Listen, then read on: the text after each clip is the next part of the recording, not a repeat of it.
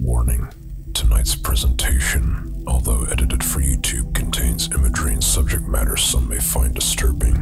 While our program is educational, we still feel that viewer discretion is advised.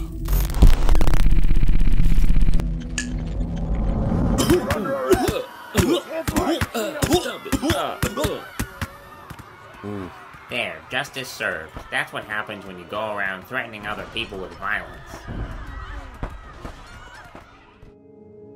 It feels like every year here on YouTube, the general atmosphere gets more and more depressing. If anything is true, YouTube's response to what should be easy, straightforward policy decisions has been inconsistent at best. I've been here watching in real time for almost a decade, and honestly, I don't have many positive feelings to report. That said, over the years of making these videos, I have seen our community come together in some spectacular ways and at the very least make a bad situation better. Unfortunately, with this worst YouTuber video, the disclaimer at the beginning has never been more true. We're gonna start with some less depressing entries, but eventually it's gonna get real dark real fast. I'll be providing a further disclaimer once we hit that point. But before we dive into the main video, I would like to take some time to thank today's sponsor for helping me pay the editors that really make this all possible. Scentbird is a fragrance subscription that lets you choose a new designer scent to try every month. For just $17, you can afford premium colognes that smell amazing. Look at me getting sprayed in the eye for my art. Oh, jeez. I actually work in retail sales, and I could personally say that Cross River Gorilla with its hints of apple and sandalwood has been a hit on the sales floor. I also got a glowing recommendation of Burberry from a friend of mine who's been using the subscription for a while now. Scentbird offers over 600 perfumes, colognes, and a lot of unisex options with such brands as Gucci, Prada, and Versace. That combined with plenty of flexible subscription plans and the ability to skip or cancel your subscription at any time makes smelling like the best you a hassle-free experience. With each fragrance, you get a 30-day supply, so you can try out fragrances before committing to a full-size bottle, which can get a bit pricey. To reduce that price even further, my homies over at Scentbird is giving everyone watching this video 55% off. Just use coupon code CREEPY at checkout. Coupon code CREEPY for 55% off at Scentbird. It's just a little over $7 for your first month, available in the USA and Canada. With that out of the way, I'd like to extend a special thank you to Scentbird, especially since videos like this are at higher risk for demonetization or even risking the channel's health as a whole. So with that said, I'd like to invite you guys to sit back, relax, turn down the lights, and prepare to be disturbed as we explore how a combination of stupidity and negligent behavior creates a dangerous platform for fans and creators alike.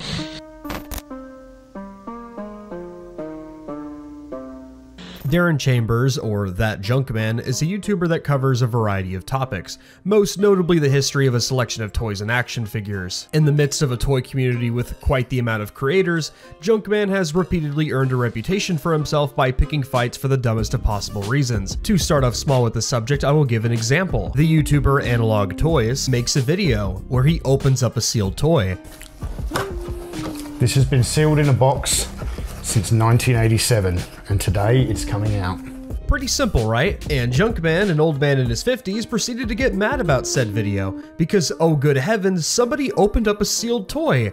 Therefore, it will lose its value because, yeah, that's just apparently what matters, I guess. Yes, Junkman is one of those people that relentlessly rails against anything that might take away the value of resold toys because they need to take advantage of a crowd of people to scalp the toys for as much money as possible. Essentially the worst parasites in a collector's community. To this day, he still regularly antagonizes other creators in the toy community by repeatedly putting them in video thumbnails because those videos generate more views than his average content. However, his main target is Michael French of Retroblasting. Junkman and Retroblasting have been in a feud for quite some time, because Junkman would repeatedly start fights with him over opinions on toys. Yes, Again, here we are with the toys again. It would quickly devolve into an obsession where he would go on Facebook and constantly parade memes and even shirts with Michael's face plastered everywhere. This reached a peak where Junkman would knowingly start using stolen content from Michael's Patreon on his channel. This content would be used in incredibly low-effort memes that, again, were made for the purpose of antagonizing Michael. Michael would then copyright claim that content, causing Junkman to respond with the video. In this video, Junkman would lie to his audience as well as lying to people in the comments about the true nature of the claim. Junkman would claim ignorance to stealing the Patreon content, despite acknowledging where he got it from, keeping in mind the content was originally uploaded to 4chan, and here he is admitting to that. Now, so far we've at least established that Junkman is incredibly incompetent, but given the title of this video, I mean, where does the dangerous part come in? Well, a few things actually. Now, despite being open about wanting to engage in drama, as he calls it, Let's start drama. Junkman has quite the history of not responding very well when he himself receives a lot of criticism for his actions. I do not want drama, guys. Let's start drama. For example, Junkman in 2021 would levy false allegations of grooming towards another toy channel, Lio Convoy. He had literally no evidence to this at all, and the supposed grooming victims all would come out and say that Junkman was full of BS in his allegations. So obviously, Lio Convoy would fire back with a live stream defending himself, and Junkman would purposefully avoid a confrontation with him soon after, despite donating super chats and acting so excited about it. Keeping in mind, he never apologized at all. When you wrong somebody so severely like this, you could at least apologize, but he couldn't even do that. Instead of doing that, Junkman would frequently delete comments that criticized his actions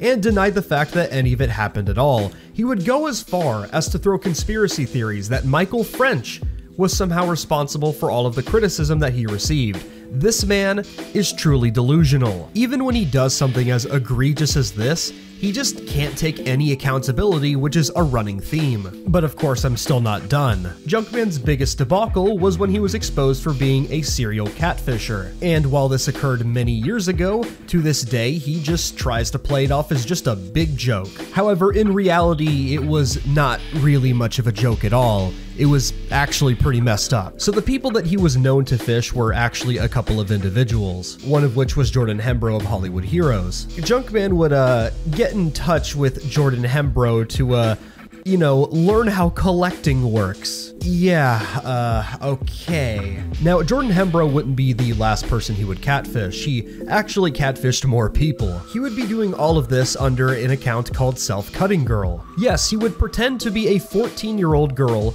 with self-harming issues as a grown adult. He would then go on to catfish some radio guys from the Opie and Anthony show. Now, of course, this one is a little bit more messy because things were actually sent to Junkman via this catfishing. During this specific instance, Junkman did receive $200 in other items. Junkman would defend himself later on, saying that, well, actually these people were groomers and they were sending stuff to what they thought was a 14-year-old girl, so therefore that is pretty creepy.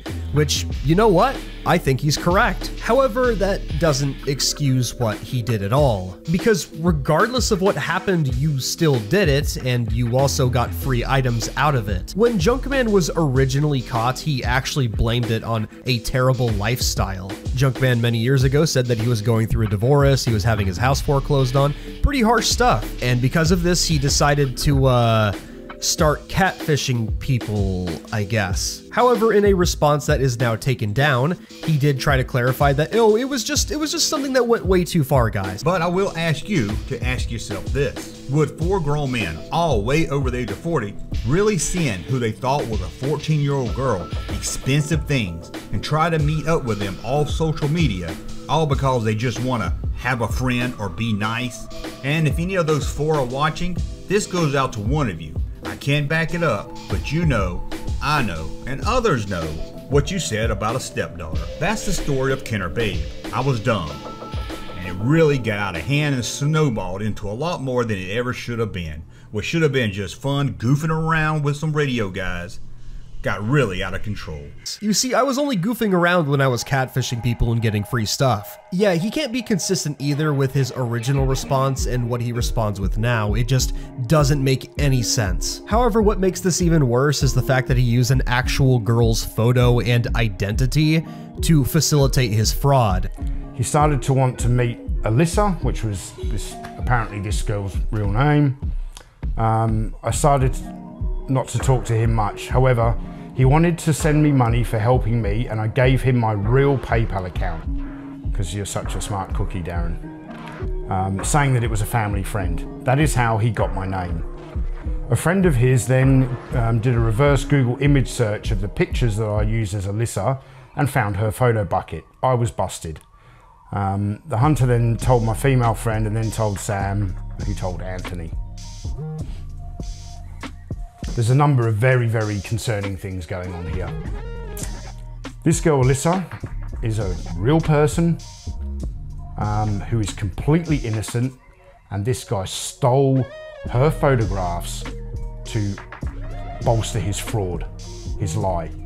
He put a young, innocent girl in danger by doing this, and he doesn't seem to care. He admits he got greedy. He was not trying to get anyone arrested. He was trying to get money out of Jordan Hembro after he'd been scamming him online. He'd been catfishing him, and he got caught, and he admits it. Again, he would have no problem admitting to this in the past, but he really doesn't want to talk about it in detail now. While not the most dangerous toy reviewer that will be discussed in this video, Junkman, regardless, is a dangerously incompetent content creator that doesn't care about taking any accountability for his actions. He doesn't care for the damage he's inflicted on other content creators in the toy community, and he certainly doesn't care about lying to his audience on a regular basis. The Completionist is a YouTuber whose videos fit that niche cross-section of review and challenge run. Much like the name suggests, Gerard has gained quite a bit of an audience, completing each game and then reviewing what it's like to actually 100% that title. And we get to see what's going on along the way. In 2013, Gerard and his family started the Open Hand Foundation in honor of his late mother, who suffered from dementia. According to Gerard, the foundation would take donations made during live streams and fundraising events, then distribute that across a few organizations across the world that would band together and fight dementia. For about 10 years, this is the narrative everyone believed, that when they donated money, the money they sent would be distributed to several charities, without you needing to do the legwork of making sure they're doing what they actually said that they're doing. The Open Hand Foundation would raise hundreds of thousands of dollars and become an overwhelming success in the past 10 years or so. When raising funds, Gerard even evoked his deceased family as a call to action. This is the 5th year that we've been spotlighting indie games and raising money for dementia research in honor of my mother's passing with her over decade-long battle with frontotemporal dementia. Thanks to the efforts of Mutahar from Some Ordinary Gamers and Carl Jobs, we now know that they have not donated a single cent of money to any organization that they said that they would, which, according to Carl Jobs, would mean that this quote featured prominently on their charity's website is a knowing lie. Their website clearly states they support the UCSF, and they have a quote from David Kessler, the Dean of the UCSF School of Medicine, thanking them for their gift. But the interesting thing about David Kessler is that he was fired as the Dean of the UCSF School of Medicine in 2007, 7 years before Open Hand was even officially registered. Carl and Muta in their own respective videos go in depth over the warning signs and red flags pulled from Open Hand's publicly available tax filings, which shows that this organization has spent over $100,000 in administrative expenses for a charity that's only stated goal is to donate to other charities, and they have failed to do that even once. To make this even more troubling, these expenses are not broken down in any way, so we don't know why one year the Open Hand Foundation spent $10,000 while another year the charity spent over $35,000. I think that number, over $100,000, needs to be heavily stated, because over $500,000 were given to this organization, and yet for some reason, the only expense getting paid is undefined. This lack of breakdown is not exactly normal for charities to engage in, and I don't understand how anyone can defend spending this donated money at all for any expense when they have consistently failed to do one of their only stated goals for a decade. This is made especially egregious since Gerard, in his own humble words, objectively states he's known about the issue since 2021 and has yet to donate the money due to high standards. I knew it was sitting there at a certain point, and that's what made me proactively go about it. Like, Do you know when that point was? I was made aware in 2021 where the money hadn't moved yet. And that's what made me go, that's not cool. And that's when I got personally involved to move it. And did anyone 2021 last year, 2022. Yeah, did anyone tell you that the money was going somewhere before then? Were you being misled? No. No one told me anything. I assumed that it was all going to a charity, and I assumed it correctly. According to Muda, he later said 2022. Regardless, this is like a whole year of sitting on this money and refusing to donate any of it. Gerard, in a call with Carl and Muda, does provide an explanation, but if I'm reading this right, it seems like this explanation is just him asking for more money because they won't donate it unless they reach a certain goal? So I know I have a paper trail of us talking to other organizations as early as 2020 and 2021 in an attempt to pay them what they were owed. And most of the conversations we had from some of the bigger orgs like Alzheimer's, they were like, look, if you're not going to pay more than 6 figures or 6+ figures of what they asked for, then you're just going to waste it. So the goal on the back end for my family that I've been told is like, we're just going to raise a bunch of money and then give it to one org and like make a bigger impact rather than just giving smaller donations that don't move the needle. I normally have a policy on focusing on the actions of a creator and not their family, but even when confronted, Gerard couldn't help but bringing up his dead mom, as though that somehow helps his case. Even as he's confronted with the irrefutable publicly available IRS tax filings, he acts defensively and seems to imply that my main man Muda is some sort of Z-tier commentary bro, whose only interest with the lack of charity begins and ends with the drama content. What do you want me to do as soon as possible? If it's like, hey, Gerard, we want you to shut up and take the L so we can make content, that's fine. If that's what you guys think is the way to go, to call it a scam, sure. But I'm not trying to scam anyone.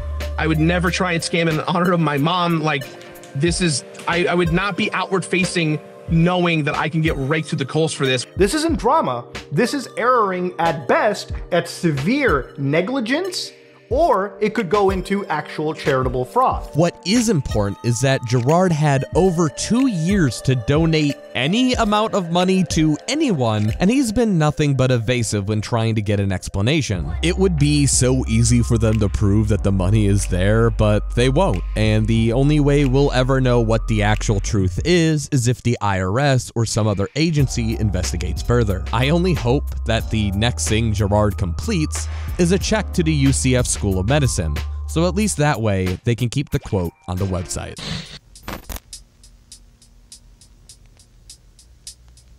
Illuminati is a channel that used to have a lot of respect here on YouTube. Unlike many people on our list, the problems stem from the content they create. Illuminati is the opposite. Looking to our content before all this happened, it not only spread awareness to important issues like MOMs, the anti-vax movement, but with huge asterisks here, actually is well produced. So how do we get to this point? Unfortunately, when working on projects like this, you hit a situation that is so needlessly complicated that going over every detail would take longer than reading the Bible cover to cover. So in the interest of not getting lost in the details, we'd like to briefly go over what happened and highlight a few situations that justifies the phrase cartoon villain. Illuminati in April 20, 2023 accused Legal Eagle's editor of trying to steal her channel style. She cited the use of commonly used highlighting effects and paper textures. Turns out in email, it shows that Legal Eagle's editor just wanted to know how Blair's team recreated the NFL logo. Needless to say, this was silly, and the collective internet started to roast her. H-Bomber Guy added to the conversation that Blair's own content was not free from plagiarism and theft itself. In the wake of these claims, creators close to her departed from the group called Satin Elk. They also started to come forward with rather disturbing claims. In a video we'll talk about in a second, she tries to defend herself from plagiarism with the classic, "No, I'm actually not a plagiarist" defense, but this shorter clip from content creator Bob's Vids concisely debunks that. It's most certainly not plagiarism. Yeah, it actually is. You can't just drop the source from a quote and be like, no, I did it.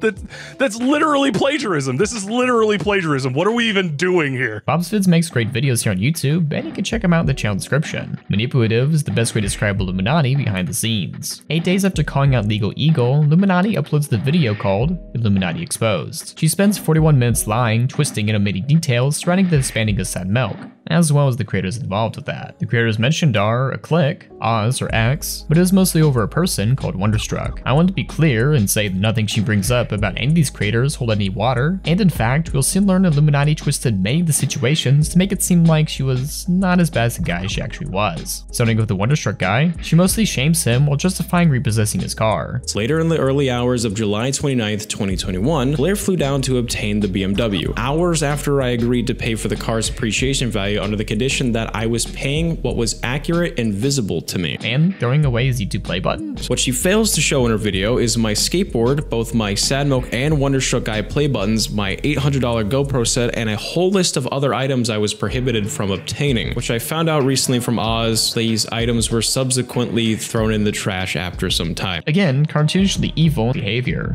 After looking into this, the scariest takeaway you get over these responses is the recurring theme of people who are fairly young, learning they're indebted, and could have their finances ruined in a moment's notice by their employer. Well, maybe that isn't so bad. I do in fact have a car, I have a house, and I have a job. However, the one scary thing when you put all that on a spectrum is they are all provided by one singular individual, Blair. In the beginning, Blair walked me into several poor financial decisions. Oz Media, Blair's ex, actually got into contact with Wonderstruck and patched things up between the two, which at the very least is one good outcome to come of this. I was still very much on edge with my trust, but over the last few months, Oz has made countless efforts to prove not only to me, but to every other former Sad Milk member that he truly was sorry for the role he played in anything that took place. As of now, Oz Media is actively raising funds to defend himself in court, while also producing another video that would show new receipts and go into more detail about unspecified white-collar crimes. Unfortunately, this video has been somewhat delayed by the fact that Blair is foreclosing on his home the day before Christmas. Right now, what is undisputed is that Blair has lied about people with the explicit purpose of ruining their reputation. Also that she's willing to plagiarize content, and instead of owning up to that and moving on, she would rather lie about said plagiarism just to save her ego.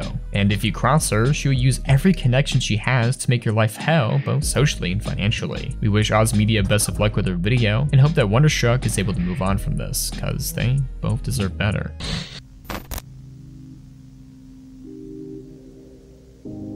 Zaid Magenta, formerly known as Miss Anthropony, created video essays criticizing woke media with a focus on Star Wars and the live-action Disney movies. Many of you might remember Zaid from the video Miss Anthropony, Blackmailer Manipulator Snake, uploaded on March 11th, 2022 by Cartoonchi. In this video, Cartoonchi presents solid evidence that Zaid engaged in a campaign to manipulate, blackmail, and repeatedly harass what at the time was a minor. He used sock puppet accounts to harass and threaten, while also defending himself from criticism. This is not up for conjecture. Zaid himself has acknowledged that he would just chase his detractors across multiple websites over Star Wars. Now, after this, it was believed that Zaid has stopped and started to make serious strides in his life to focus on his own content.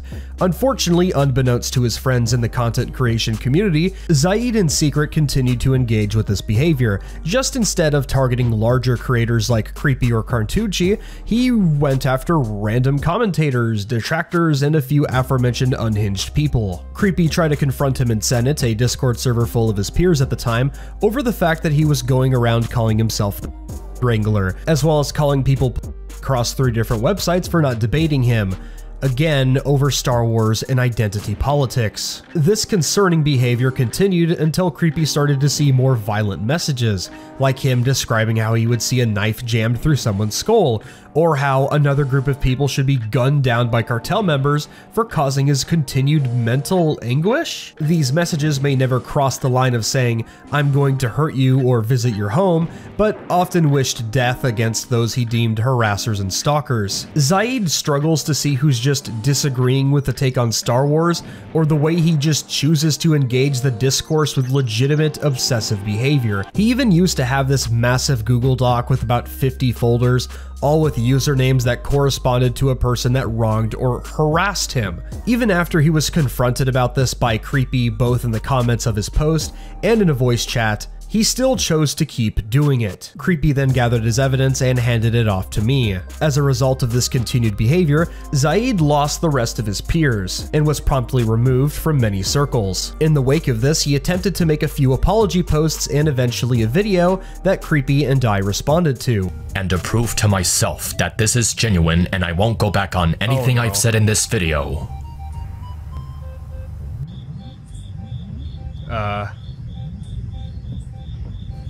What's happening? No more burner accounts. What? No more angry messages. What's happening? I think that's his dead dad's heart. Managed. I think his father died recently, and that's like a memento type thing. I'm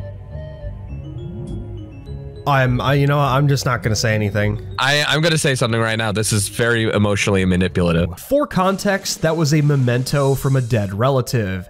And he did, you know what, just don't do this in your YouTube apologies, please. In that video, me and Creepy may have heavily implied he should just get rid of his channel and take a break from the internet. As a result of this, Zaid just deleted his channel. And as of right now, well, yeah, I guess he did stop.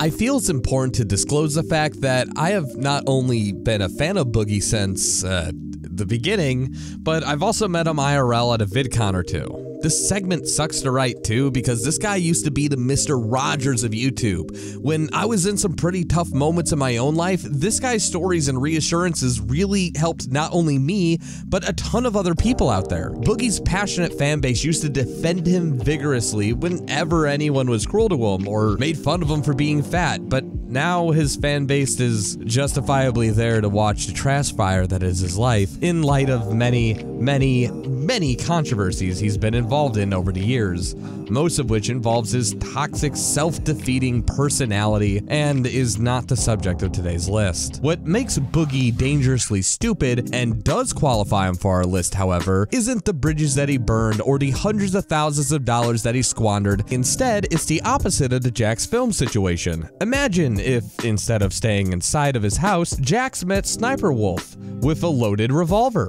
In 2020, Boogie had been the target of harassment from Frank Hassel, an internet troll who gained notoriety by hassling people in public to make content out of their reactions and flaunting his disregard of the pandemic's guidelines. Unfortunately, everyone in this story kind of sucks, but when it comes to getting reactions out of Boogie, Hassel made it an art form. Believing that he was the cause of his channel's termination, Hassel had been provoking Boogie for months, to which Boogie completely played into his hand, responding with DMs like, "You're welcome to kill me, but leave my friends and dog out of it," and even claiming that he was willing to participate in being demeaned. So thoroughly did Boogie feed his troll that he appeared on the Kill Stream and Drama Alert to debate Hassel, showing that he was more inclined to monetize their feud than pursue de-escalation. During the Drama Alert stream, Boogie even threatened to kill Hassel should he step foot on his property in Arkansas, claiming that he had been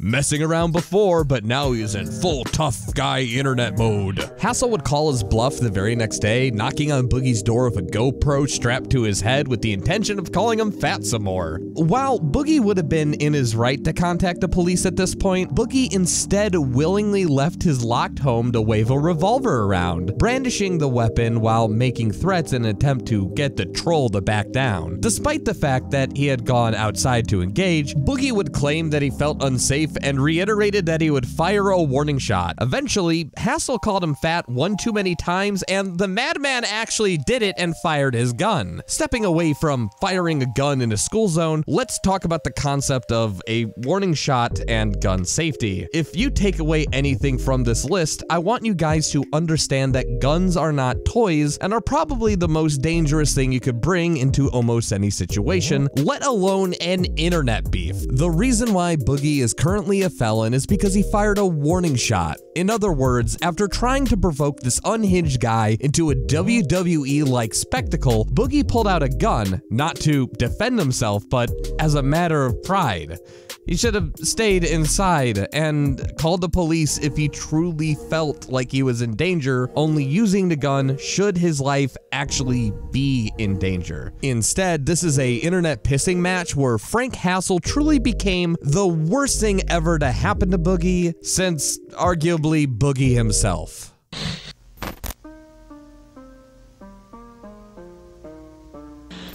Sniper Wolf, or Leah Shalesh, is a YouTuber that everyone's been talking about the last few months, though she has been consistently embroiled in controversy over her decade-long career on YouTube. Take for instance this deleted video where Leah hypocritically calls out another girl gamer for faking her footage. It gives me and a lot of my subscribers the impression that she doesn't actually get her gameplays, and there have been hundreds of comments on my videos about how she's not the one playing. Though today is well documented that Leah's own gameplay is fake. Or about the time she blew off a scheduled meeting with a terminally ill fan in order to enjoy chocolate cake at a fancy restaurant. Leah had promised to meet a fan in person, a 10-year-old named Kiara who was battling cancer, but only relented and sent the girl a video message after public backlash due to the ghosting. It's easy to get lost in the weeds when it comes to all the toes Sniper Wolf stepped on and all the enemies she has made. She is most well known for her Jinx-style reaction videos featuring mostly lifted content from TikTok. Despite what Leah would have you believe, she did not invent reaction content. And in fact, her reactions have received criticism for being low effort as well as lacking credit to the creators she reacts to.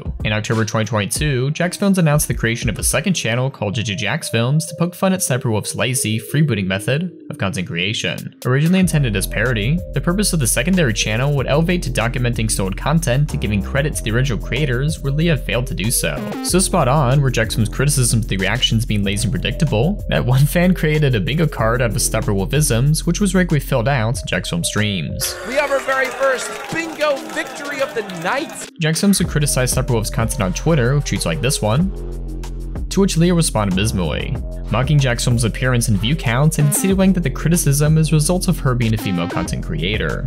In videos like Let's Talk About Sniper Wolf and Sniper Wolf is Getting Worse is Proof, Jax Films levied harder criticisms against Leah's reaction content, proving not only her reactions were sometimes stolen or reused, but also exposing her for explicitly removing creators' credits from the freebooted videos. Not only was Jax Films working to identify creators whose work had been stolen, but also encouraged these victims to file removal requests to YouTube and stand the ground against content theft. This is happening now.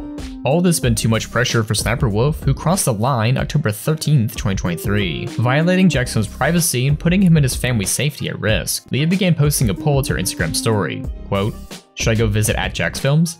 He lives 5 minutes away from my shoot, yes or no?" It seems that she's already made up her mind, however, as before the results came in, Sniper Wolf had already begun to record and post outside Jax Films' house to 5 million Instagram followers, deleting the post just hours later. Jack was indoors and streaming at the time when his chat made him aware of the situation, and it's impossible not to feel sympathetic for the guy, seeing his reaction to confusion and disbelief. Even in the place of the brazen threats, Jax Films acted professionally, ending the stream before tweeting at Team YouTube to call the action as Sniper Wolf's doxing. If you watched the video, you're probably aware of the unspoken rule. Arguments that happen online stay online. You don't just show up at someone's address because of internet beef, much less make the address accessible to millions of your followers. Posting footage of someone's home to your followers while presenting that person as an adversary is even worse and creates a clear and present danger. All it takes is one upset fan to take things too far, to instigate further stalking, or God forbid, someone to get hurt. Sniper Wolf would engage in new forms of damage control following the incident.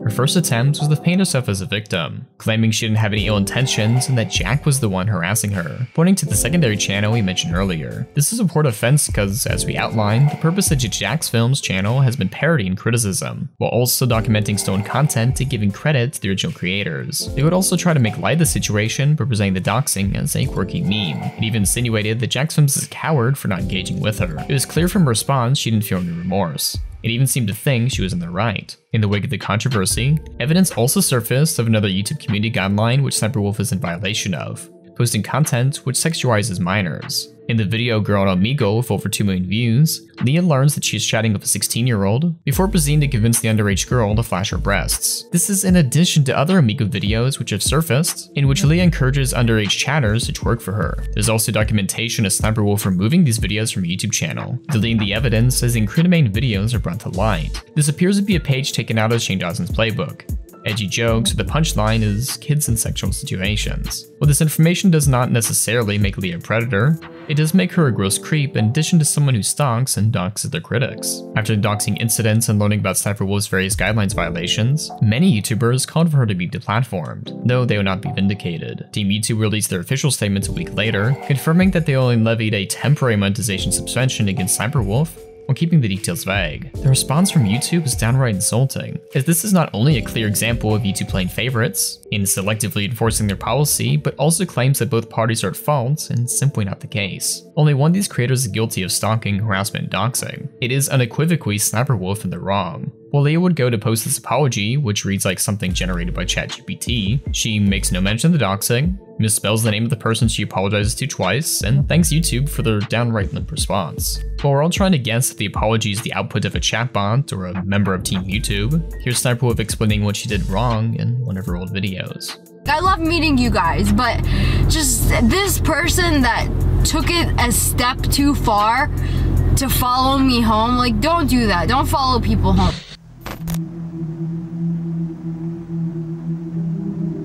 All of the YouTubers on our list have abused their platform in one way or another, whether it was acting irresponsibly, putting others in danger, or even causing tragedy offline. The next entry on our list takes this a step further, abusing their platform in order to form an alibi and circumvent the law with every intention of causing pain and suffering. Vote Saxon07, or Stephen McCullough, is a toy reviewer and Doctor Who fan who would break a nearly year-long live streaming hiatus in December of 2022, broadcasting himself playing GTA Vice City on YouTube in a stream which he would title Violent Night. What more could you want for Christmas other than an evening with your old pal Steven? There is overwhelming evidence to suggest that this pre-recorded live stream had been faked by McCullough to provide him with a 6-hour-long alibi in the murder of his pregnant partner, Natalie McNally. McCullough was brought in for questioning promptly when he contacted police to report that he found the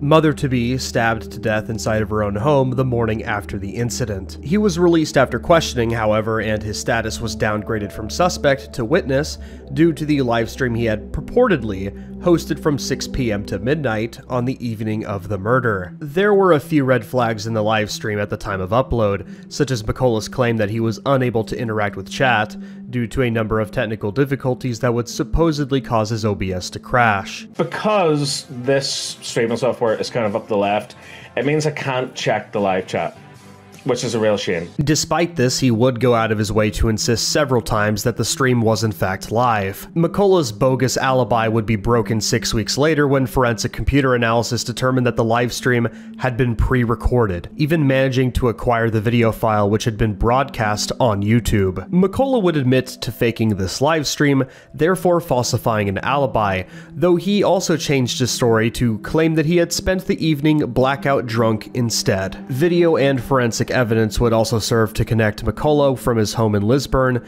to the murder scene. CCTV footage would show the YouTuber using public transportation to arrive at Natalie's home around the time when her neighbors heard a scream, later leaving in a change of clothes to catch a ride home. McCullough also wore a pair of yellow latex cleaning gloves beneath a pair of black gloves in the CCTV footage, traces of which had been detected at the crime scene. What McCullough had intended to be an alibi now served as strong evidence that the murder had been premeditated. He had planned to kill his partner and unborn child for some time in advance. A search through McCullough's devices and browsing history would reveal that in the weeks leading up to the murder, he had been casually researching the most painful ways to die. His internet searches compared and contrasted things like, is it more painful to be shot in the head or the heart, among other methods of execution, which is less painful, drowning or burning to death. Would you rather be drowned or be shot? Is drowning a painful way to die? The premeditation went so far that McCullough began to hide what the prosecution described as brazen and taunting hidden messages, or Easter eggs, regarding Natalie's death, which would play in the faked broadcast around the time of her murder. An example of this is when McCullough replaced his live stream back soon break screen with a promotional image of the James Bond film No Time to Die during a break which coincided with Natalie's time of death.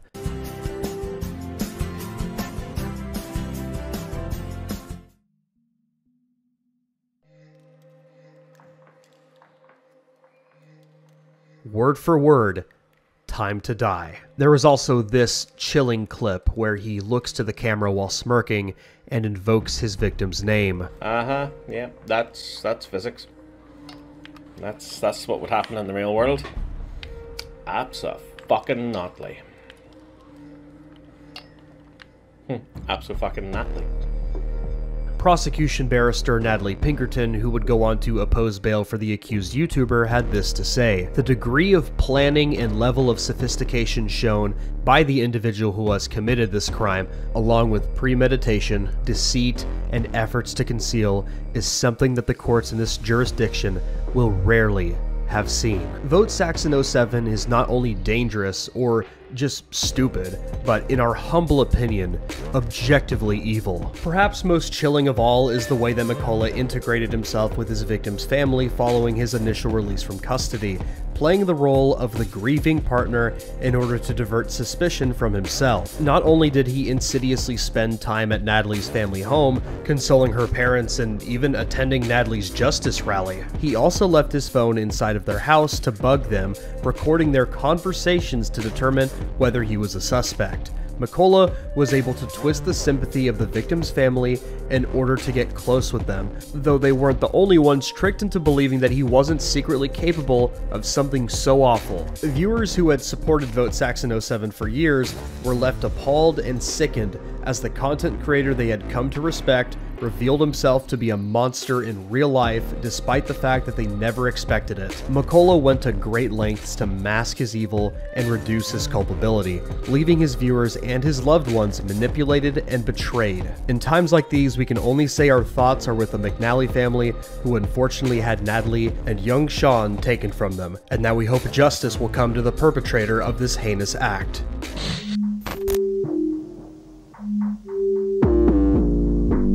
Without mincing words, The Borderline is a Italian Mr. Beast clone which capitalized on bringing his style of challenge/influencer content to non-English speakers who are unfamiliar with the original. The About section of the channel, which would later come to be deleted, admitted that the group drew inspiration from Mr. Beast, though it would be more accurate to say that they lifted video ideas wholesale. These videos often included endurance-based challenges for the channel's founder Matteo Di Pietro and his friends to endure, such as spending 24 hours on a Ferris wheel or 50 hours living in a cardboard box. The Borderline would go on to achieve over 600,000 subscribers in just 2.5 years, with videos regularly gaining millions of views. Though, this success would eventually come to a screeching halt when a challenge involving spending 50 consecutive hours in a Lamborghini took a fatal turn.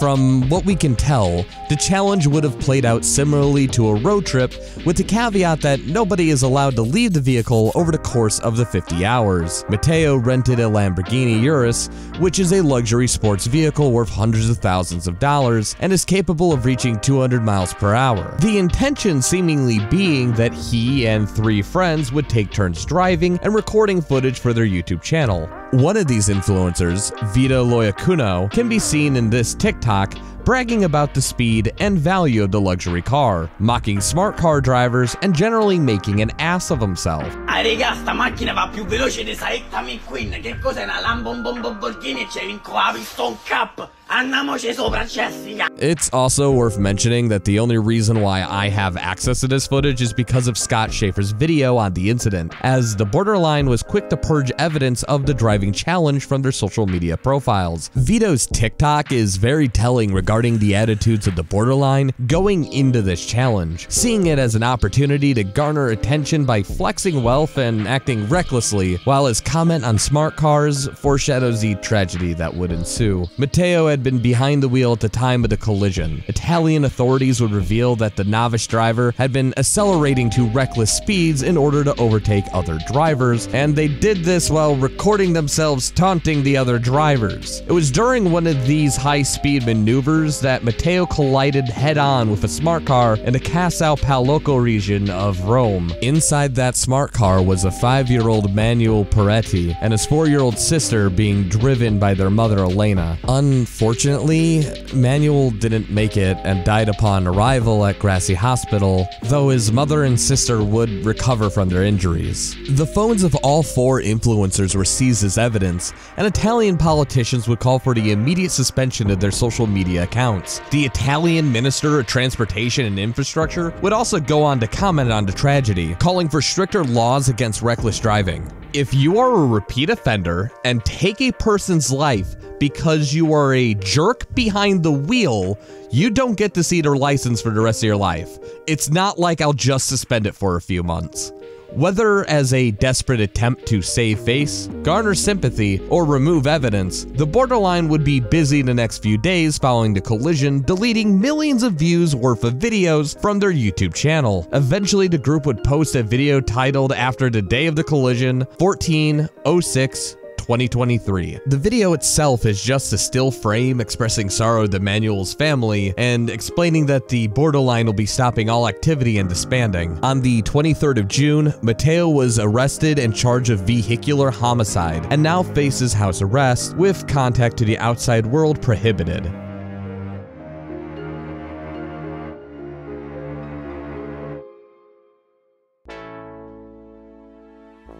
Before you click off the video, I'd just like to thank you for making it this far, and also to let you know that I'm going to be doing a part 2 to this somewhat soon. There's a bunch of stuff that I had to cut just due to time and for my own mental sanity, especially when you're producing long-form content. It can be absolutely mind-numbing and very difficult to do when you work 40 hours at a retail job. Thankfully, videos like this are made possible thanks to the amazing people on Patreon, whose donations not only grant them access to every song that I've ever had made for the channel, but also a exclusive Discord where we'll talk about lists and hang out sometimes and watch cartoons. I'm a massive stoner, so you can imagine what I'm doing in there. Starting with the next video, I'm going to be putting back up the Patreon wall that shows all the top donators so we can show a little more appreciation for the work that those guys are doing behind the scenes, because honestly, this wouldn't be possible without them. Thanks for watching. I'll see you on Christmas. Goodbye.